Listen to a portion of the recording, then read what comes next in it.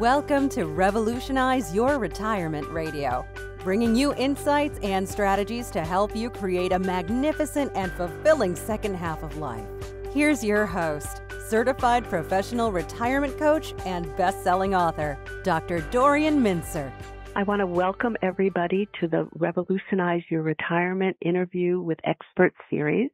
I'm Dorian Mintzer. I am president of Revolutionize Retirement and your host, and I'm delighted that you're all with us. So let me, without further ado, introduce Denise Archie. She is a terrific person. Let me just tell you a little of how I know her, and then I'll tell you a little about her. I actually heard Denise speak a while ago on teleclass a number of years ago, and then I had invited her, and she had presented in another forum that I have, and we become friends, and so we Skype every once in a while and catch up with each other. And recently, her middle son just had his first grandson, and so Denise came to the States from Australia, and I wasn't able to get down to Delaware. I wasn't able to meet in New York because of some family obligations I had, but she took the train up and we had a few days in Boston, and I cleared out my schedule, and it was so much fun. So we met in person, and actually in February, my husband and I are going to be in Australia, and so we're going to stay and visit with Denise. So it just is amazing how these wonderful friendships can develop that start out with the internet. So let me tell you a little about Denise. Denise says that her proudest achievement is being mom to 3 adult sons, 3 daughters-in-law, and 4 grandchildren. She spent over 40 years as an educator and is a multiple award-winning facilitator, innovator, entrepreneur, speaker, leadership coach, author, and one of Australia's pioneers in vocational education and training and online learning. And she's been doing all of this since 1996. She has facilitated learning from the classroom to the boardroom, and she says, of course, her swimming school. Denise's working career began as a primary teacher. She set up a swimming school, and she was a high school teacher, and also has been trained and is a hypnotherapist, postgraduate in career and guidance. And she's created a vocational educational school and now enjoys a slower pace working with her middle son. And she and her son Marcus deliver these really innovative leadership and management programs globally in both the private and the public sector. Today, she's going to share with us her 5 keys to personal success and help us look at how many balls are we juggling and who gets the crumbs. And this is clearly an issue that can happen throughout all life stages, but we're going to focus on this stage of life.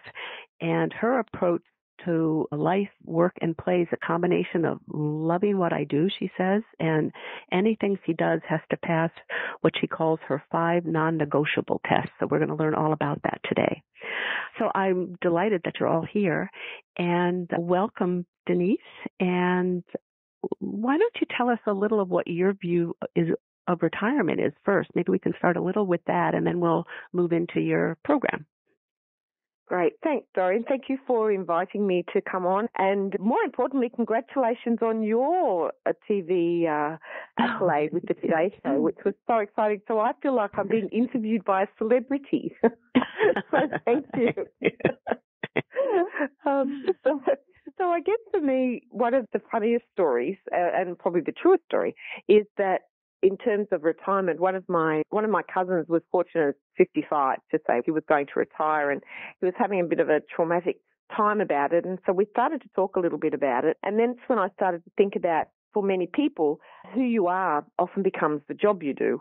And so I said to him, what's always been the thing that you've wanted to do or have a hobby that you hadn't had time to do yet? And he said he's always wanted to restore furniture. And I said, so rather than think about retirement, could you think of a career change and that you could be a furniture restorer? And so we started to talk about it and think about it, and he began to develop that more and allowed himself and gave himself permission really to enjoy that part of who he had not actually nurtured for a long time, which is that creative part.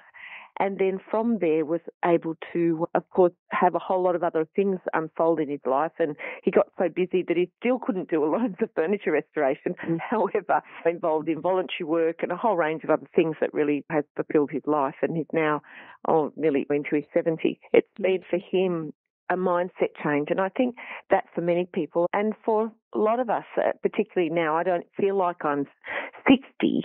I feel I'm still 21. And so for me, it's about how do I keep myself interested so that I'm interesting? And that for me is really important. And that's where my sort of five P's come into it, which is it fun? Do I like who I'm being in this relationship? And am I making a difference to others? What can I learn and what can we learn together? I really love that. And I think that those are very important questions to ask, and that importance of staying relevant to ourselves, but also having fun. I really do love that fun is such an important component of what you do. Tell us more about how you came up with that, and let's start with what are your 5 keys to personal success, and that issue about how many balls are we juggling and who gets the crumbs. I think it's so easy to have ourselves be the ones who get the crumbs. But tell us a little how you've developed this program and what are some of the things important for us to start thinking about. Sure. One of the things that I guess I know now with my granddaughter, like she enjoys my quirky, as some people say, sense of humour. And so for me, it is really about how do you make things so that it's fun, and also I guess the essence of those non-negotiables. The question that I always ask, and an example that I give is if you're really good at making decisions. So let's say you at work and you're making decisions, and then you go home and your partner says to you, "Oh, darling, what would you like for dinner?" And you go, "I don't know, don't ask me." It's because that sort of decision-making voucher has been used up. And so therefore, your partner gets the crumbs, like that, not the lovely part of you, but that irritating, frustrating part of you. And for some people, they don't get an opportunity to make all the decisions in their workplace. So they end up making all the decisions at home, and no one even gets a look in as to what's going on. So again, the family gets the crumbs, not necessarily the lovely part of us. And so it becomes really important. How do we maintain that balance in all that we do? And do I like who I'm being?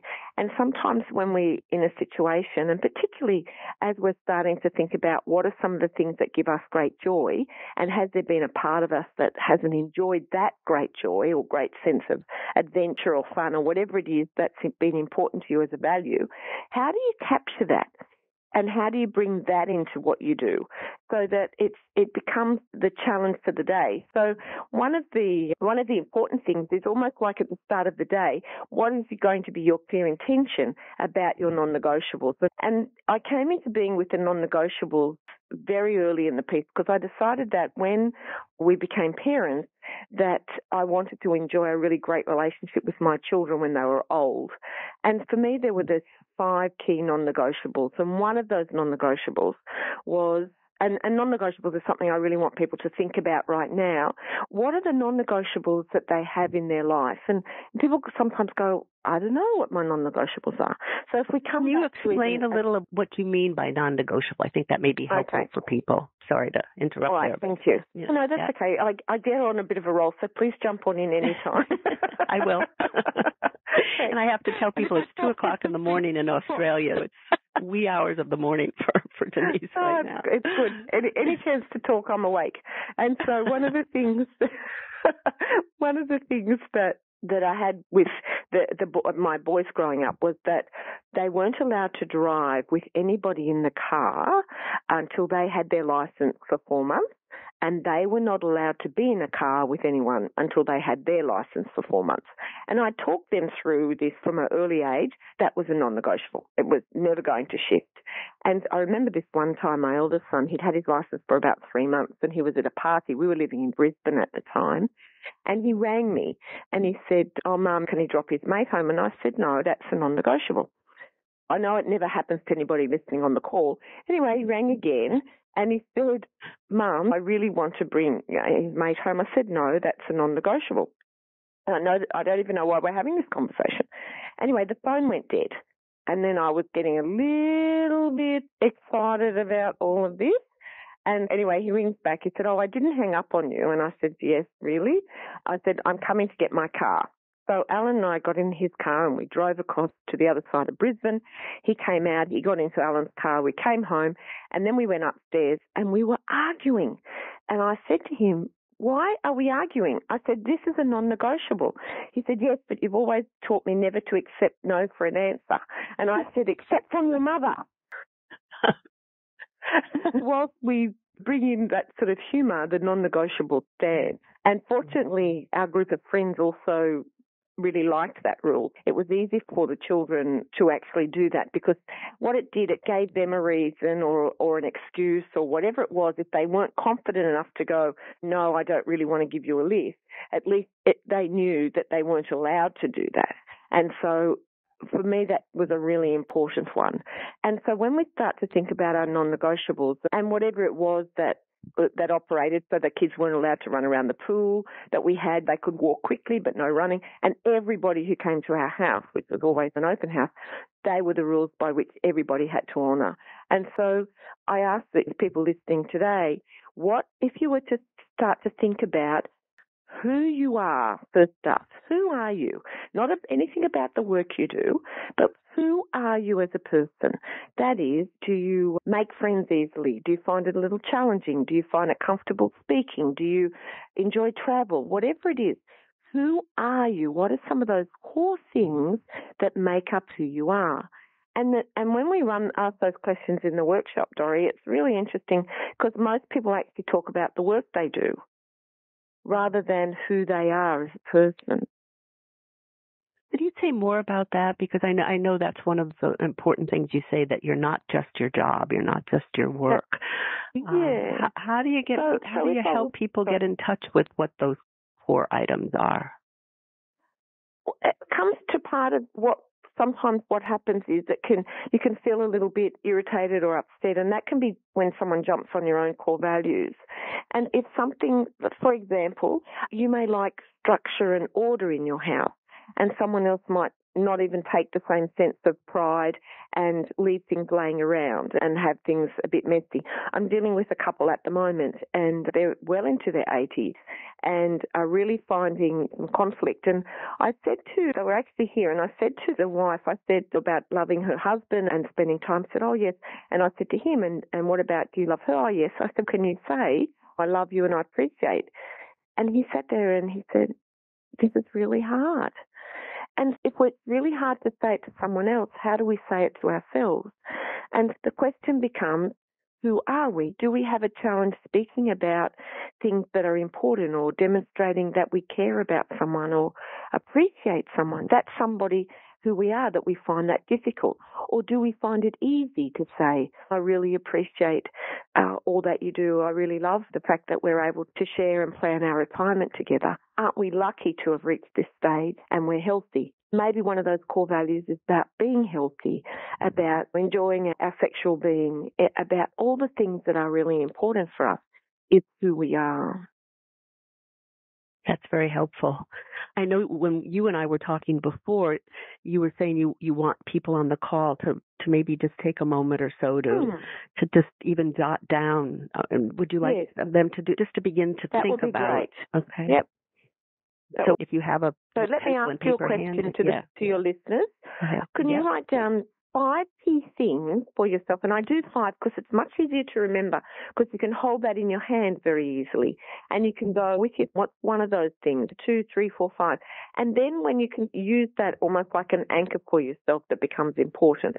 And so what are those 5 things that drive you, that are important for you, that make up who you are? So if people would like to jot those 5 things down, maybe they could, on the paper that they've got, maybe they could trace their hand. Trace an outline of their hand, and in the palm of that, they could write their 5 key things that make up who they are. And we'll come back to this outline of their hands a little bit later. That's great. Let me just encourage people to just take a moment or so to do that. And just know that if you're at your internet and have any questions or comments, to send them to me, and I'll be able to ask Denise or have her clarify. Yep, great. We had wanted this to be I'll put somewhat my timer on. I'll give you a minute and 15 seconds, just like I do in my workshop. And then it's really funny when people have to actually say it back, and there's lots of gaps because they're not able. And then I'll jokingly say, "And how long have you known the content?" Yeah, quite funny.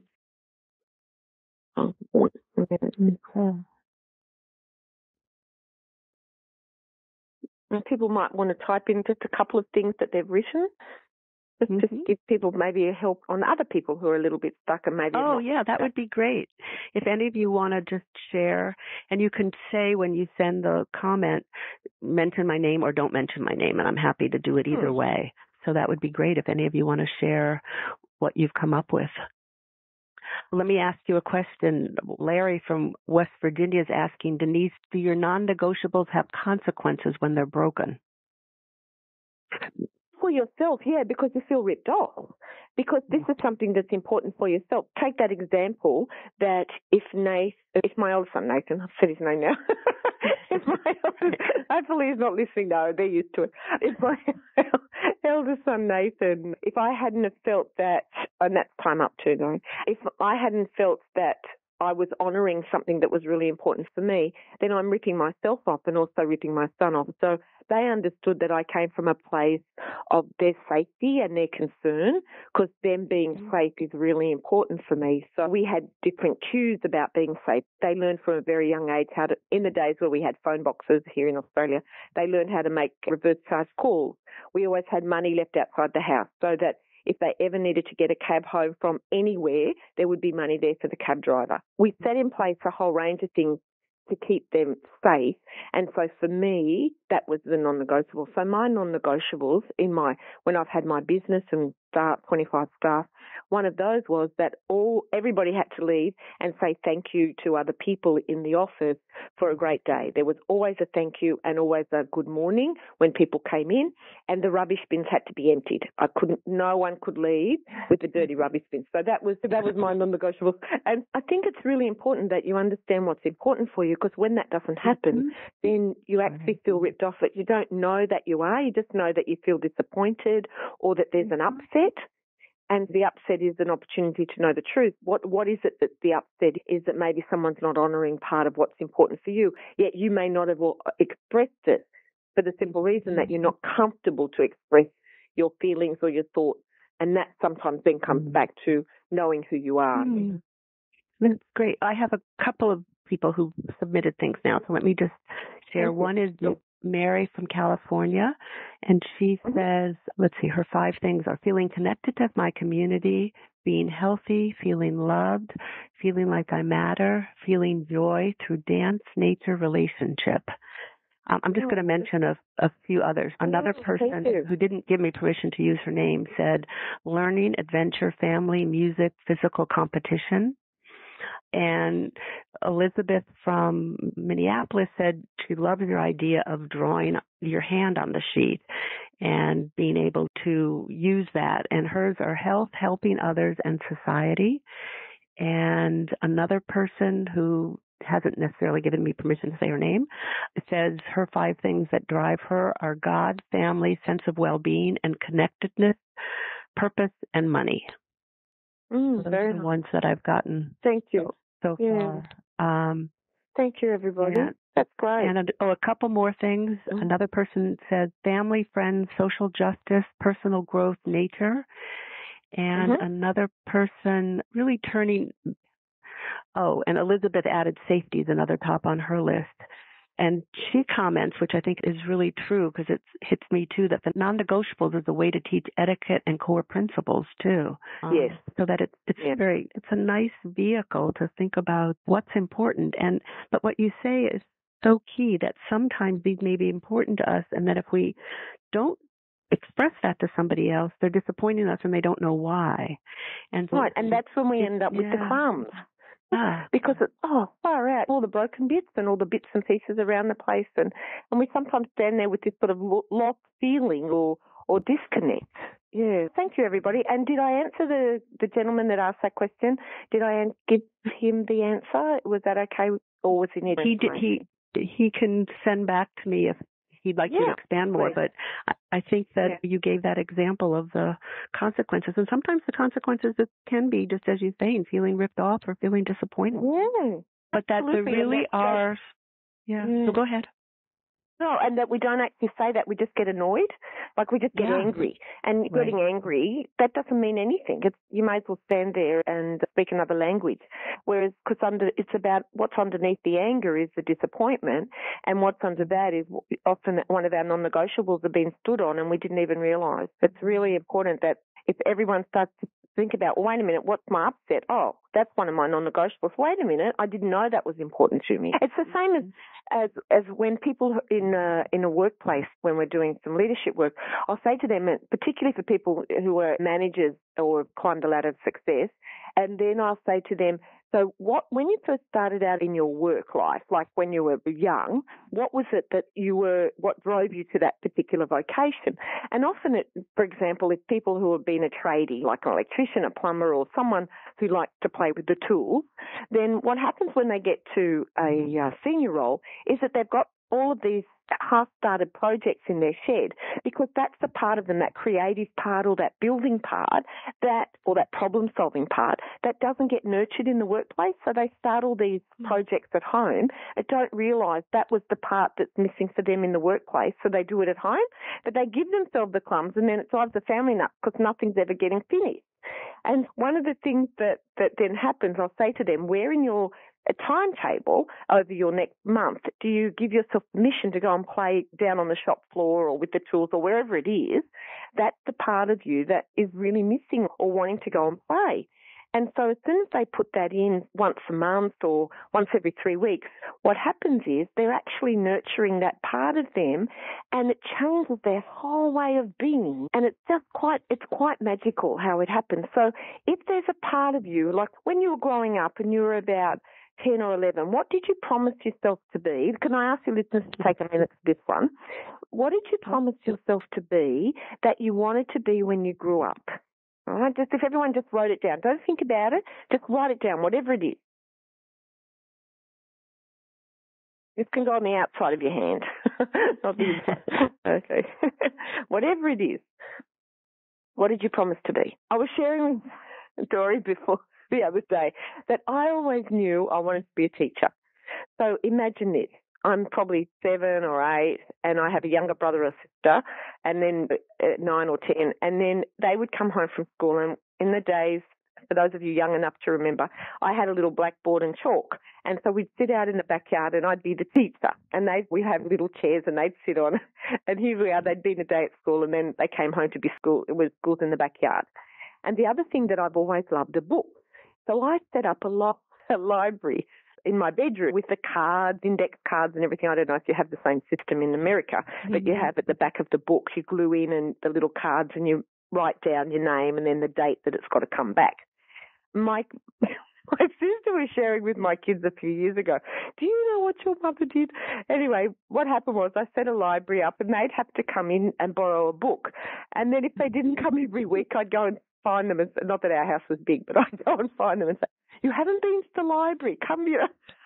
And my voice couldn't, that's what I did. And so, and for me, it's always been that passion and that joy of being in a learning space. So every year I take on new learning, whether it be singing for 1 year or learning to dance or whatever. So that's another one of my non-negotiables.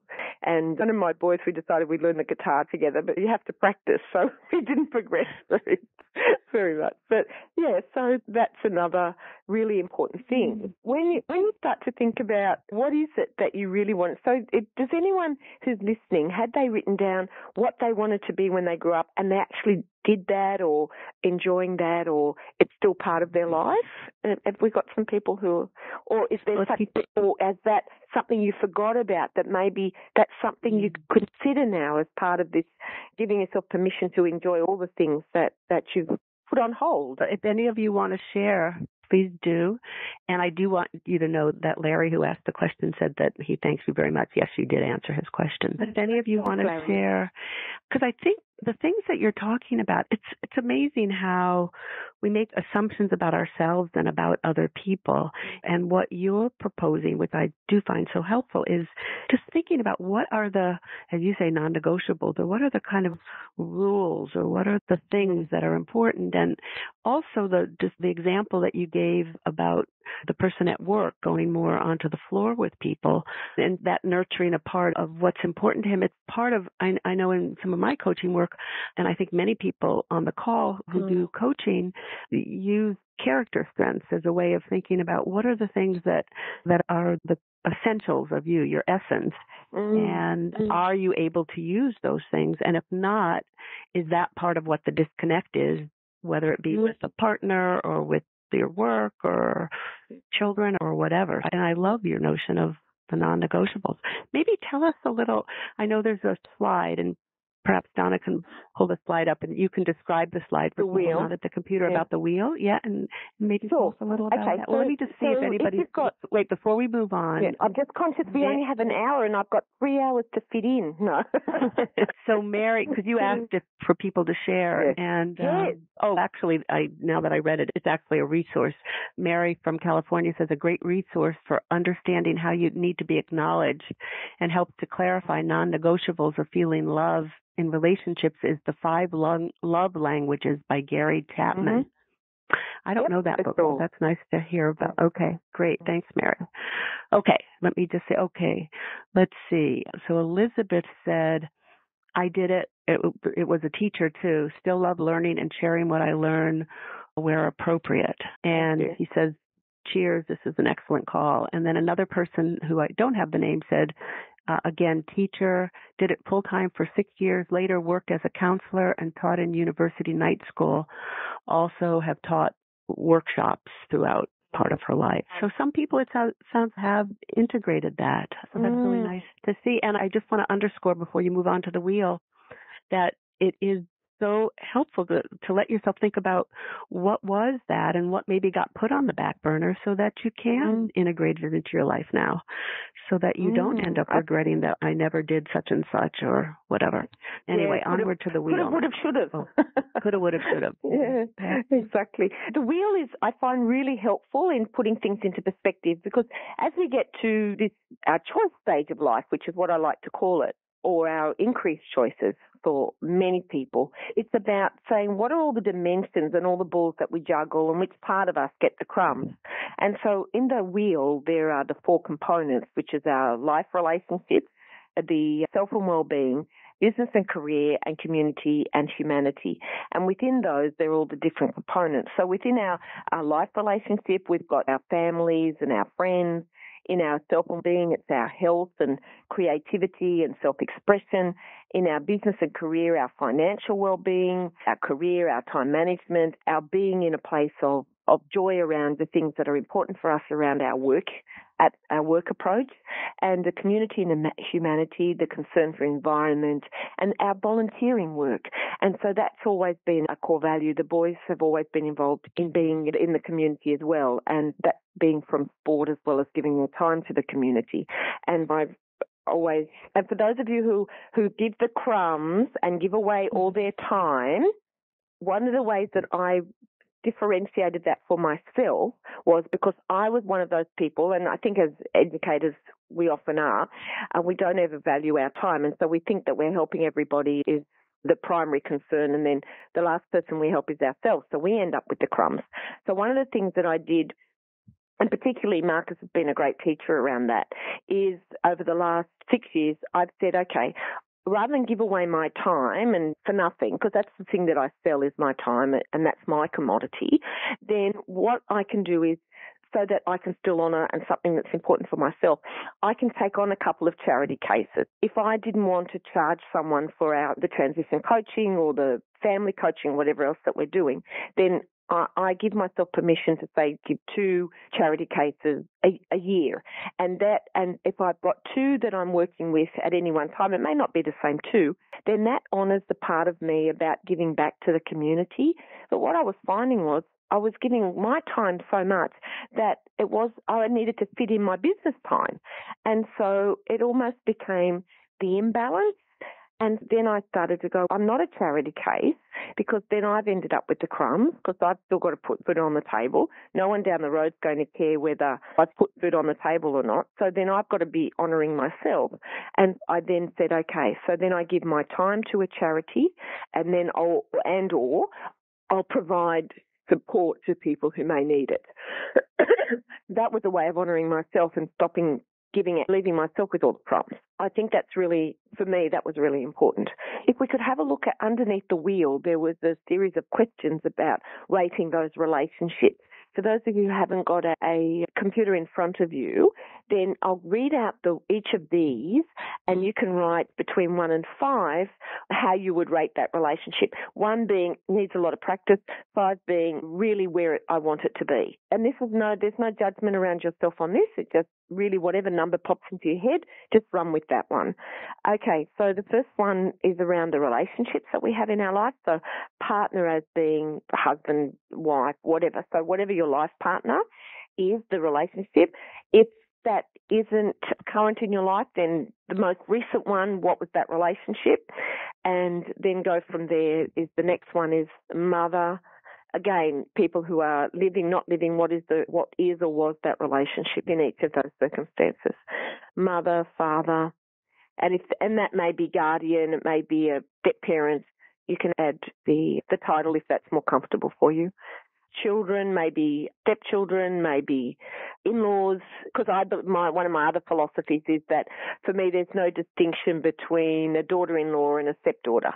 And that was the other question that the one thing I missed out on with my boys was saying, who builds the bridge when someone gets married? Is it the son who has to build the bridge to the wife's family, or is it the wife that has to build the bridge to the son's family? I'll leave that with you.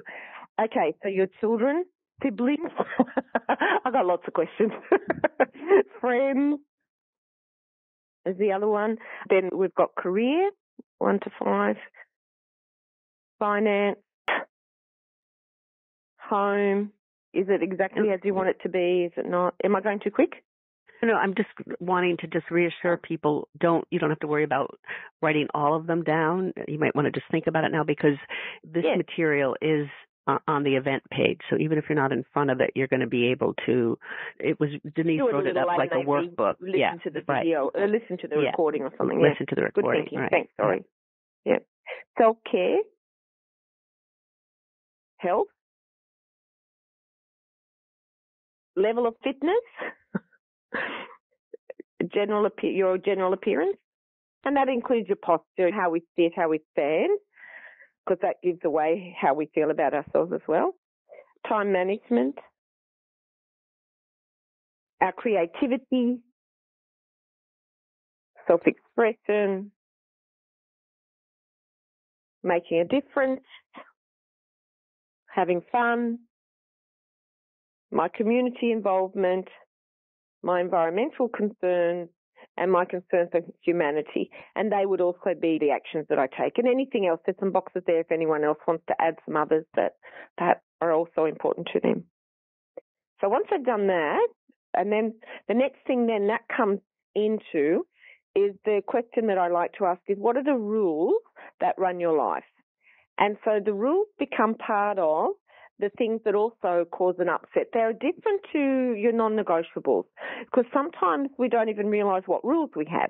For example, one of my rules is that people have to be polite, right? I guess it's part of my non-negotiables as well, but it's really a rule that's important for me. We workshop everyone in our family, and so my 84-year-old mum, who isn't always practiced at please and thank yous, and one of my rules is that you use please and thank yous. And so she was over the other week, and one of my because it was her birthday, I was made an afternoon tea. Anyway, one of my girlfriend's mums came because they're friends. Anyway, she was saying something, and my mum said, "Oh, look, I'll pick you up." And my girlfriend's mum goes, "Oh, no, it's okay." And I said to her, "Mum, what is it we say when someone's being really kind to us or wants to give us a compliment?" And so she goes, "Thank you." And that's one of my rules, is that people are kind and please and thank yous at the end of your sentences. And it's really interesting when we want to teach our children please and thank you. You give you this, what do you say, and we expect our kids to say it, and yet we don't often use it ourselves. And what are some of the rules then that run your life? If you put a must, I must do or I should do, that's a rule. If people could take a couple of minutes, again, this will run outside your hand, not in your hand yet. Okay, so what are some of the rules that run your life? When do you should on yourself or I must on myself? And that's a rule.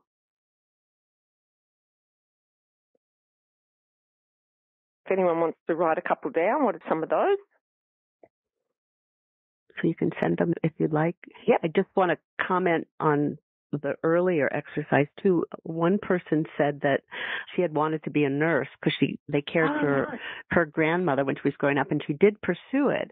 But in the pursuing it, the experience helped her realize that really wasn't what she wanted to do. Sometimes it's a helpful thing to test it out. That just sent shivers down. That's gorgeous. Thank you. Yeah, absolutely. Absolutely. And then another comment is just how.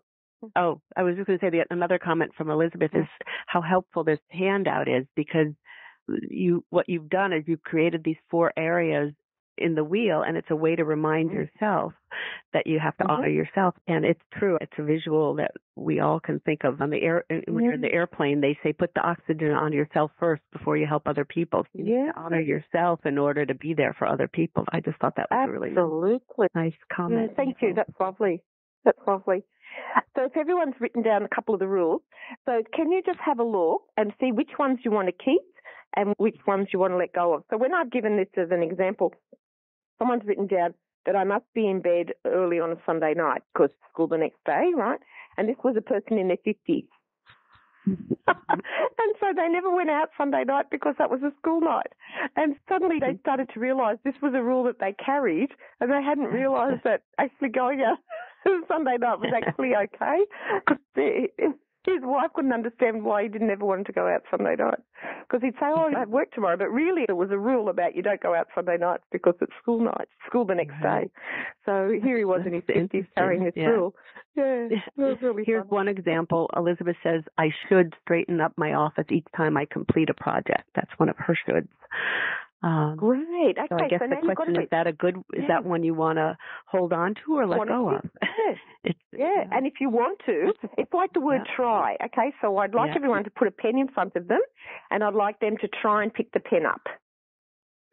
You either do it or you don't.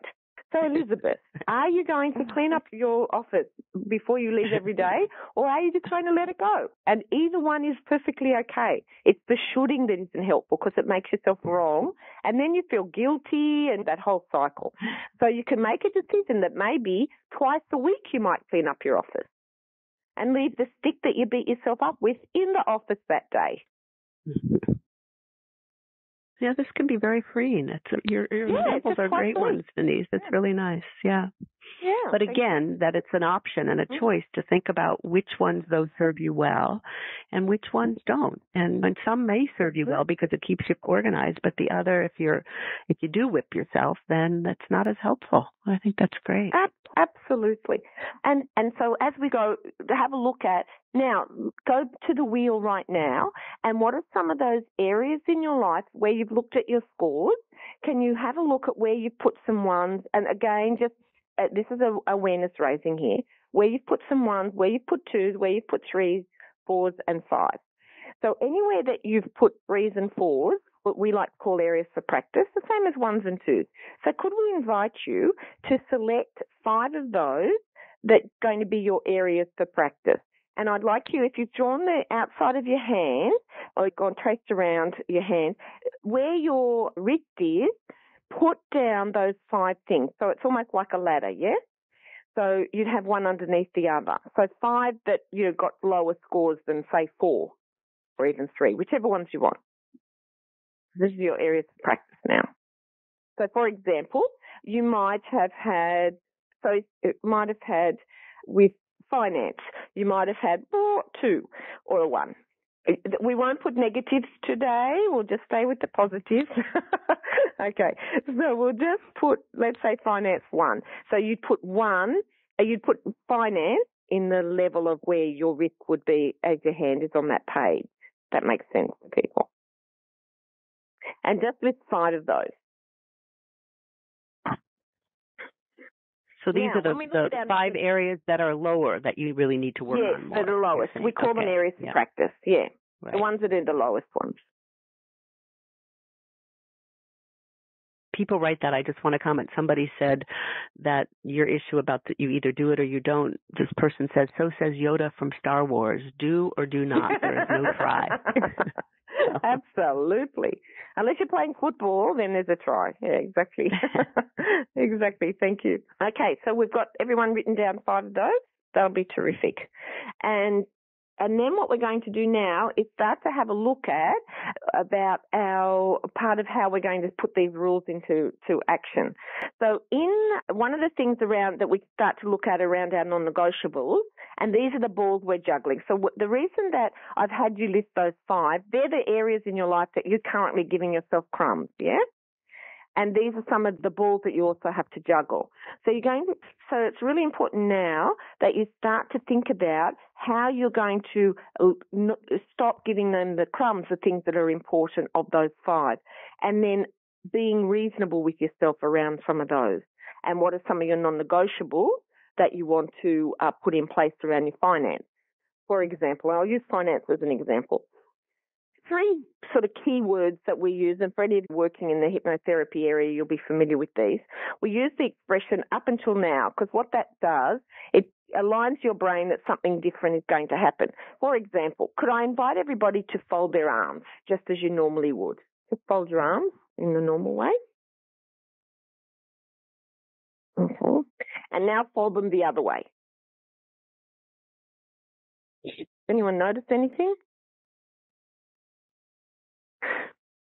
It feels more awkward the other way. Yeah. Yeah, for some people it's really awkward. And then we'd say one of these expressions, up until now, it's awkward. Or in the past it was, or I'm not able to practice it yet. However, if you keep practicing folding your arms the other way, over time, of course, it will work. And everything we do just simply becomes an area for practice. We don't talk about weaknesses, we talk about areas for practice. And when we look at our 5 areas that we're going to practice, we want to bring these keys in now, the 5 keys for our success. When we start to think about our sum, and this is where you're going to start writing now, so take one of those 5, take the first one that you wrote down. What is your vision for that? What is your non-negotiable around that one? So if you are really good at handing out your money everywhere other than yourself, that is you love spending, maybe one of your non-negotiables might be that you'll start a budget from now, as an example. And in your sum area, you're writing what your non-negotiables are around each of those 5 areas. You may not get it finished right now because it may require some thinking time. I'm getting the ball, simply getting one of those juggling balls rolling for you, or juggling. So can you give another example other than finance? Other than finance? So maybe it's fitness. Maybe it's fitness. Maybe you'll start to exercise twice a week. People, if you start to go, I'm going to exercise every day, that's not going to happen. Let's say you're going to start twice a week, and after 21 cycles of something, you start to take that on as a habit. And so what we want to do is build our habit muscle. We want to start to build that so it becomes a habit for us.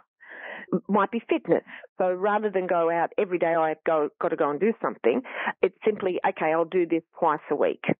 As long as I've done it twice a week, then that's okay.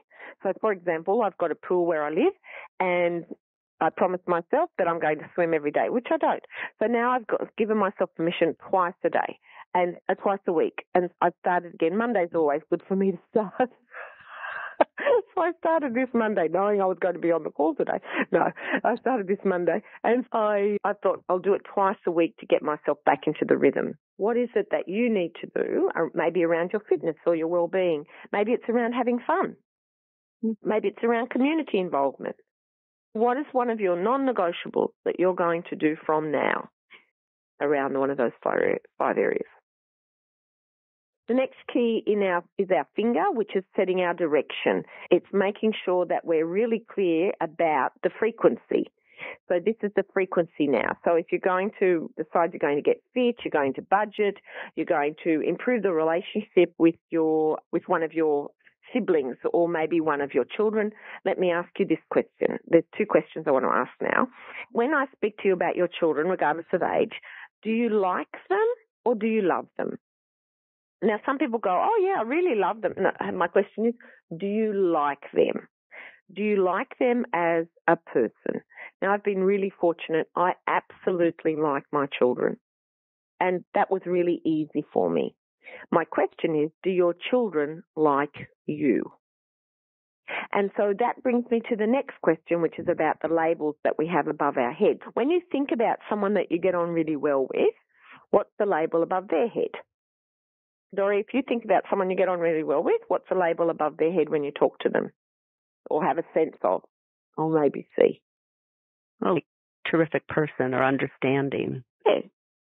Right. Or kind or loving, all of those things. Yeah. Absolutely. Right. Thank you.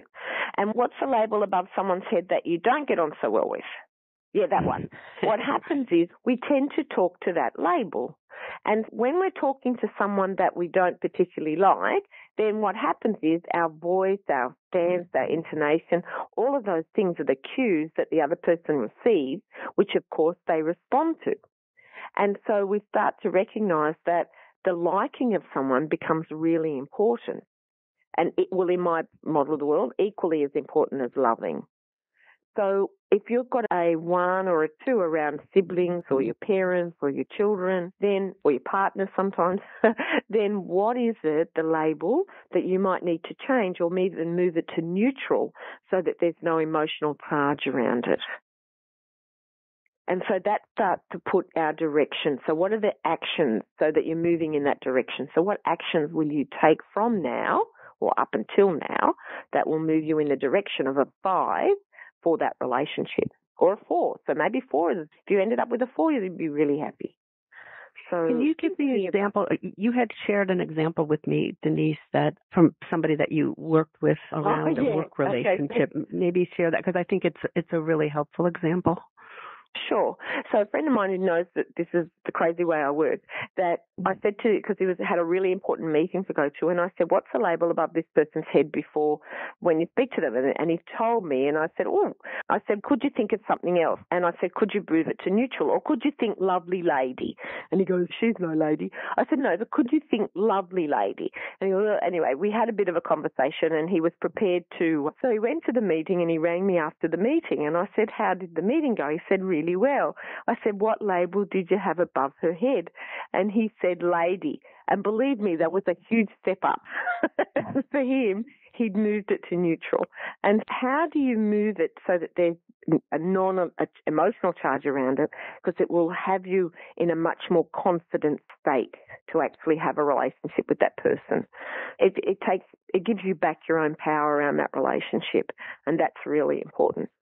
So, but you know what it also does, Denise, that I think so helpful is it gets you more conscious and intentional of how you're thinking, what your assumption is, because there always is that verbal and nonverbal. And I think sometimes we just don't pay attention to how we're feeling about the person and how that does then impact how we're interacting with them. So I think it's just a very helpful approach.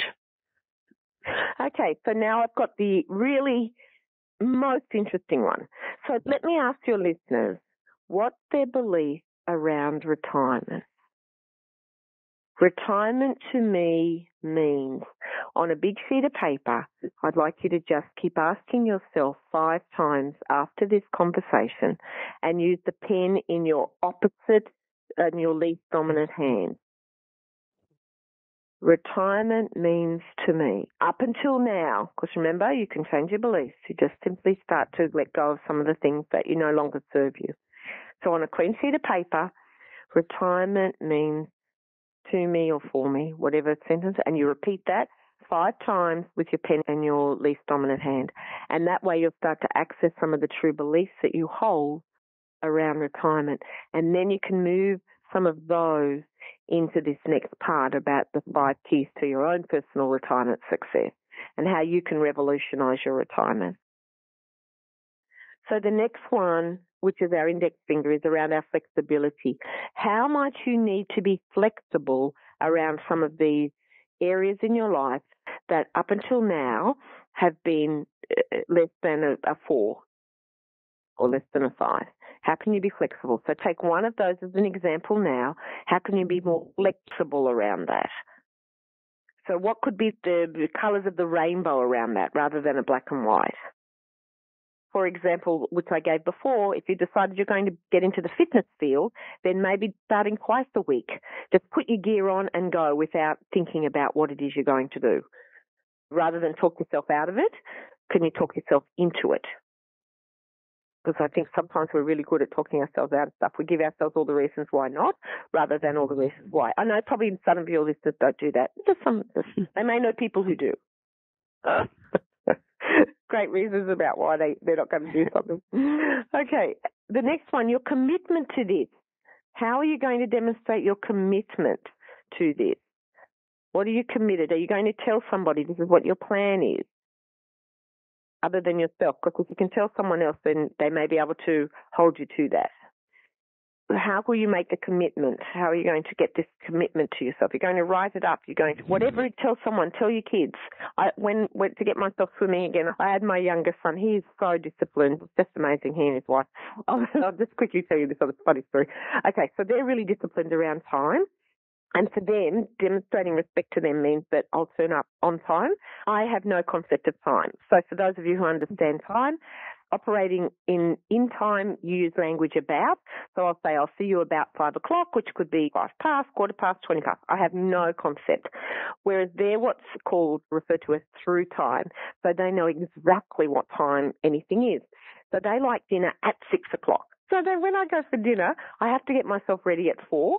I set my alarm 7 minutes fast. I have my clock 7 minutes fast because that way I trick myself.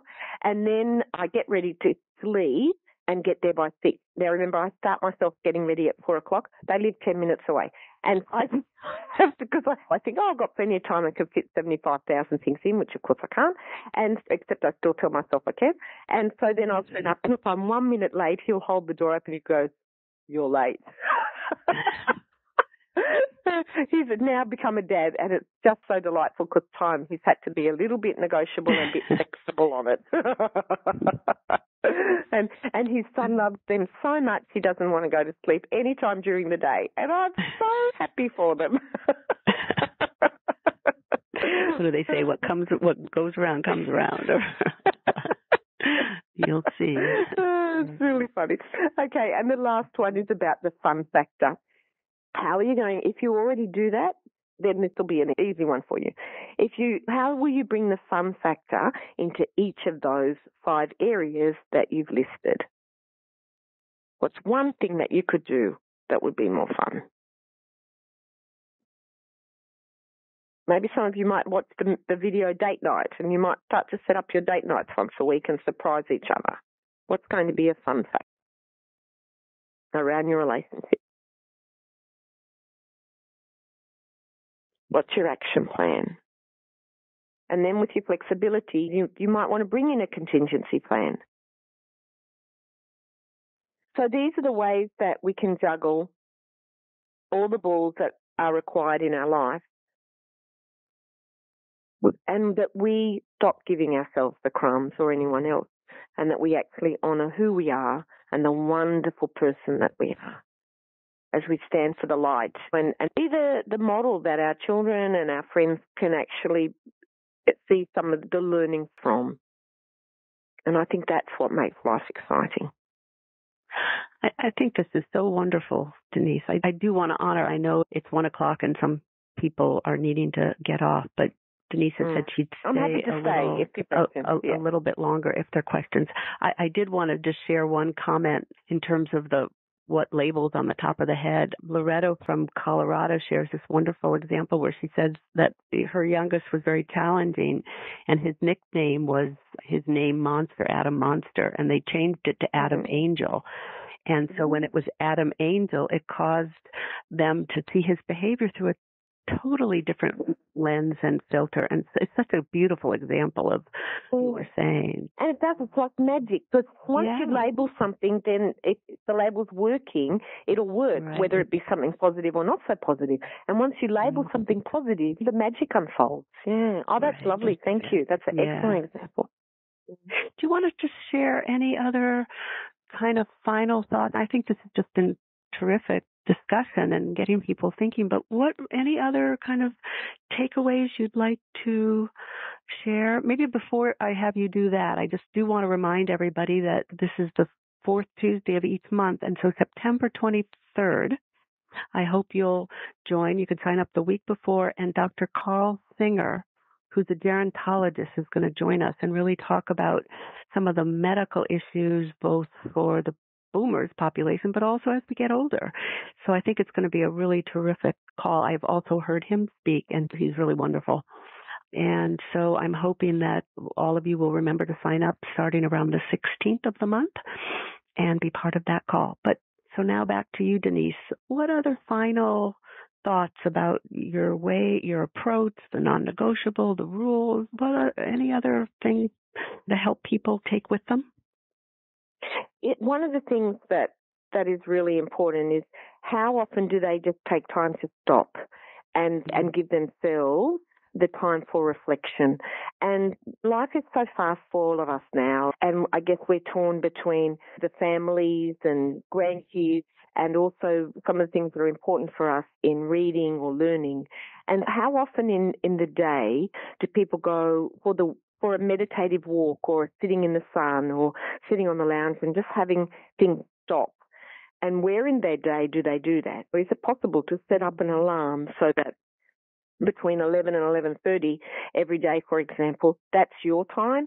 And one of the challenges often people make is as they start to have less and less crumbs and give themselves more and more value is to say, this is my time. And for the half hour, phones off and undisturbed and sit outside or wherever it is that you need to sit.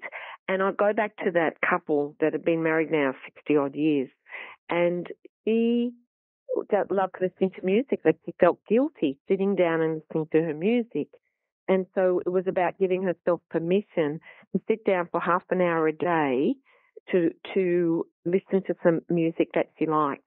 And that already has created a change in herself because it's given herself some confidence to say no. And that, how do you put the boundaries around? So if you're in constant demand because perhaps you've been trained or you've trained people. So, for example, sometimes we can train people to need us. And so they can't make any decisions unless they run stuff past us. Who has trained you to be on call for them? Conversely, who have you trained to be on call for you? And so when we start to realize that the relationship and the dynamics sometimes are things that we've actually unintentionally set up ourselves, maybe we've got to start to consider those as some of our non-negotiables. So what are some of the areas in your life where you've trained somebody to really have a high need for you, whereas you've then lessened the responsibility for themselves? So that may be something that people might like to consider as well. That's such an excellent point. I often say to people in line with what you're saying that sometimes we create a situation where we feel very special in whatever role or, as you're saying, in the way we train people, but it's a burdened specialness. And when you become conscious of it, you can say, that's not necessarily good for me or them, and absolutely really important to think about at this stage of life, at any stage of life, really. Yeah. And so here I am in my retirement that I can't really go and enjoy myself because I've created a need within my family so that any time I have for myself, I feel selfish rather than this is the time that I've worked really hard for. And that's why I got people to write down what does retirement mean for me. And once you start to write those down, then you'll start to realize that there's a part of you that maybe feels a bit sad or feels a bit disappointed. And remember, as part of that, it's that letting go of that grief cycle, particularly if who you are has always been the job you've done. And it's about how do you build in that separation, because you are not your job. And it's who you are that's the most important. It seems to me that's a beautiful place to end. And I just want to say how wonderful this has been. And I've gotten some emails from some comments from people just saying, wonderful call. Larry from West Virginia says that really thinking about these above the head labels gives you the power to place a positive label really above everybody, because everybody has something positive, some positive attribute.